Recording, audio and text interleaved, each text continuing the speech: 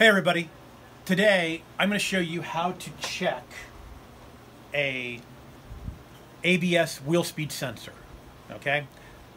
I know you're supposed to check them using ohms, but me and Ohm's law do not get along at all, so I'm going to show you how to check a wheel speed sensor. So this wheel speed sensor came off a Chevrolet truck. We do a lot of Chevrolet hubs, they come with new sensors, so this is a known good ABS sensor for the front.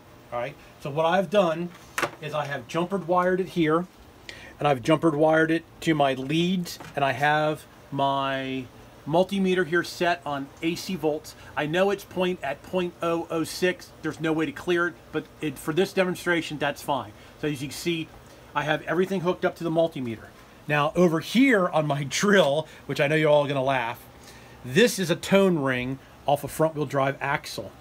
And what I did is they basically just press on. So I took a hammer and a punch and I just punched it off. I made this piece of hard foam and I put it on here so I can spin it properly. So now I can spin it. I know it's a little wobbly. Hey, I'm not perfect. So what we're gonna do is we are actually gonna take this wheel speed sensor and we are going to hold it here. And as I hold it here, we are gonna get a voltage up there. So here we go. Get a shot of this, me spinning it around. So here we go, spinning around. Now go look up the meter. We are putting out 3 volts, 2 volts AC, 1 volt.